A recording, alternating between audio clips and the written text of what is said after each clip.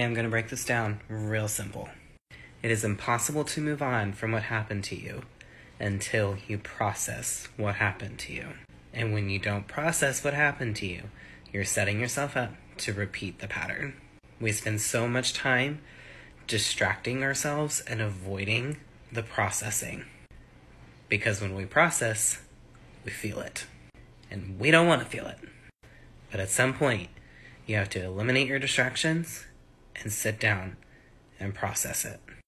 Healing's not always pretty, but it's always worth it.